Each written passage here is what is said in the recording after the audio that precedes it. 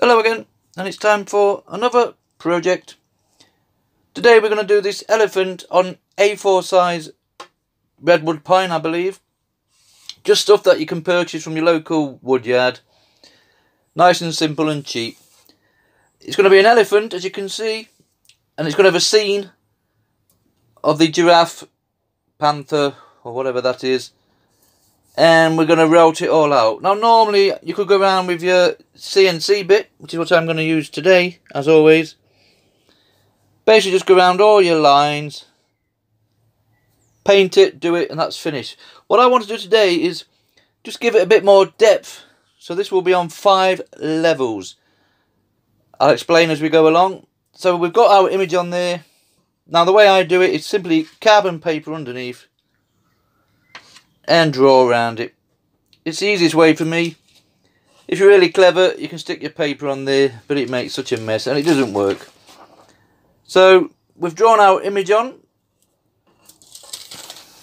like so. Now you can see here, I've looked at it and I'm working from the depth, from the furthest back, which will be the sky, and we mark this as a number 5. Then we'll lift the router up slightly. We'll do this at number 4. That's a number 4.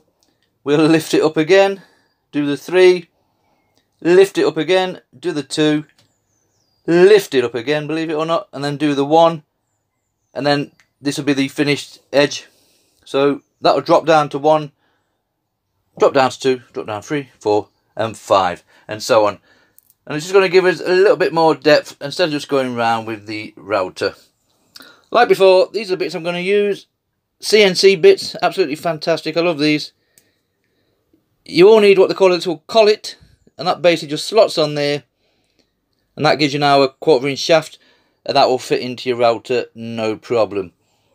So we'll start with the deepest first, and as we come up, we'll start doing the numbers. So we're carving by numbers, basically. The way I'm going to work out my distance-wise, if I can just show you on the back side of here, I've actually marked this off. 5 little marks, if you can see that.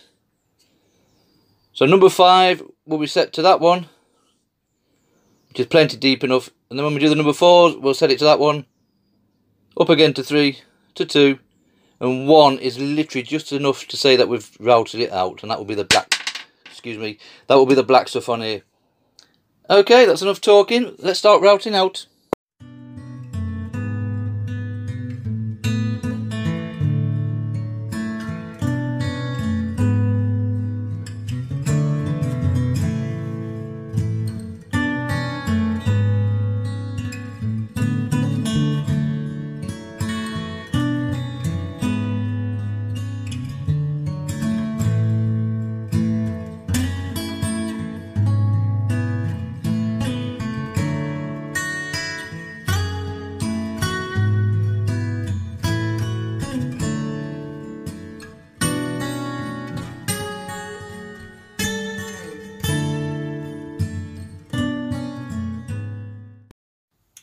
Right, we've gone around the deepest part, which is our number 5 for now.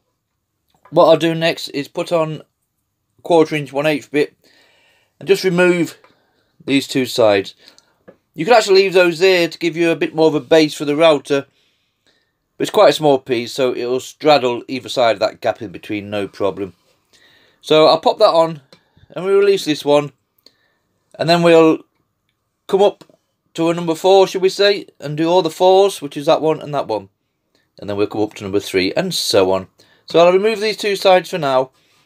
Just a quick one, if you can just see on the horns here, obviously it's wide and it gets narrower and narrower and narrower to a point. The way I do that is, as you come towards a point, because obviously the router bit is going to be quite wide, is to slowly lift the router up out the wood, and it'll go from thick. And as you lift it up, it'll get thinner and thinner until you finally make it to a point. So that's how that bit's done.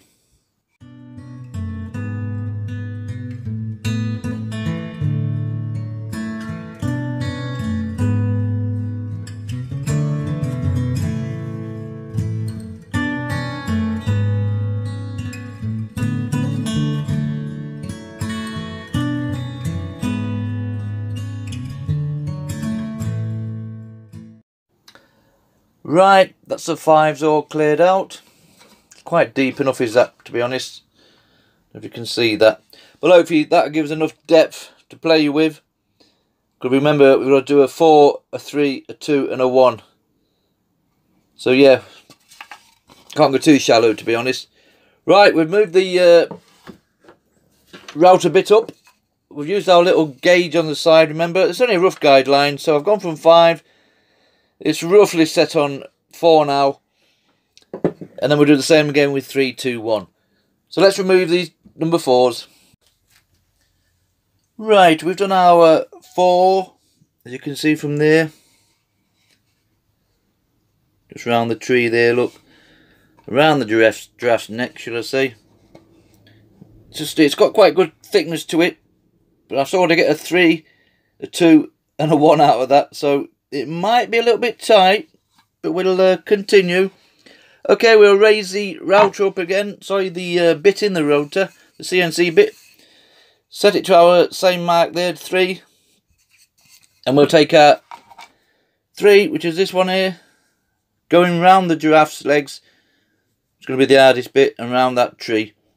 And then we'll raise it up again, do the 2, and then the final one, which will be the easiest one, to be honest. Even though it looks more complicated with all these animals around it, it will be a case of lowering it down by 1 and just skimming over the whole lot. Because we've already took out all the backgrounds.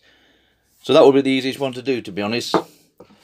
So it's getting easier to go along. Right, let's do number 3 now and see how we get on.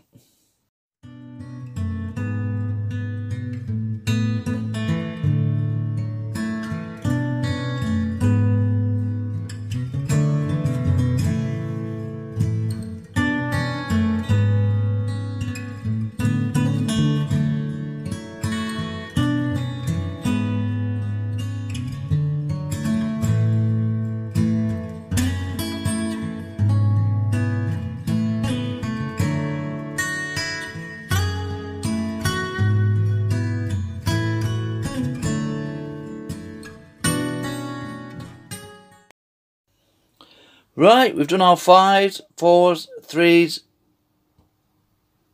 You've all been waiting on this one. The number 2.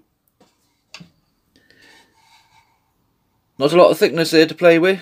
So I'm going to have to try and go half that again. And we take out the number 2 and in between his legs.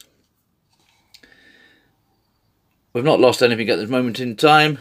We've even managed to put a little tail on him, on the giraffe. Right, so we've moved up again. We've moved up to our number 2 towards the end.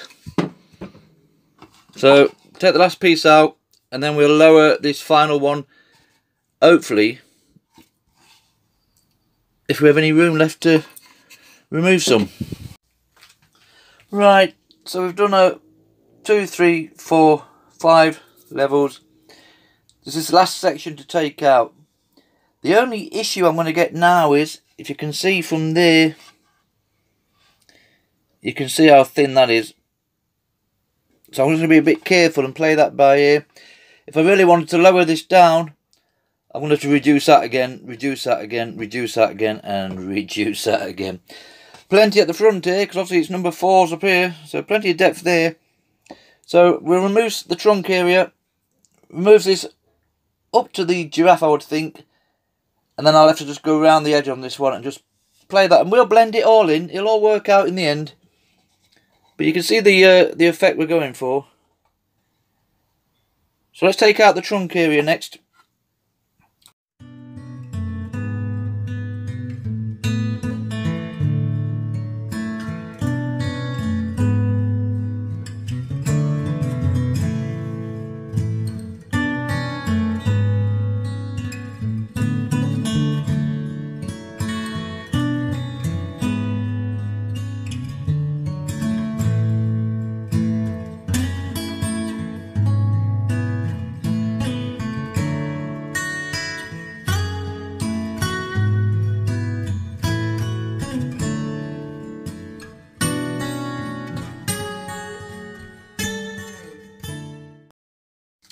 Okay then, that's sort of sanding down and playing about with it. I got away with not losing these pieces here by literally just putting a a grass effect run across there. If not, I would have to reduce every 4 levels by the same again. And I just wasn't prepared to do that today. So we're going to put some paint on this. And some linseed oil, Danish oil, just to darken that wood down again. But you see the general idea we're going for. Let's start putting some paint on.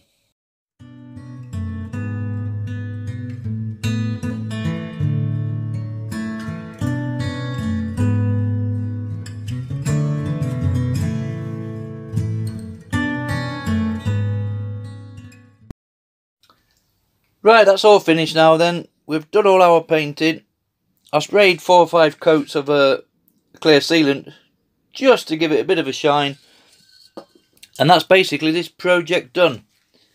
Now originally this was going to be a silhouette, which would have been easier because this would all have been black against the moon. But somehow, as we've gone along with this project, it's ended up being a nice bright blue sky day. And this is what we've ended up with. And I like that sometimes. You can only plan to a certain extent, and the rest just takes shape by itself. But as you can see, it's got a nice shine on it. It's on 4 levels, so it's quite a lot of work involved with this, even though it doesn't look much at the end of the day. So that's that little project finished. So a scene set within an animal, router project, 12 inches by 8.5, as said before. Thank you very much for watching.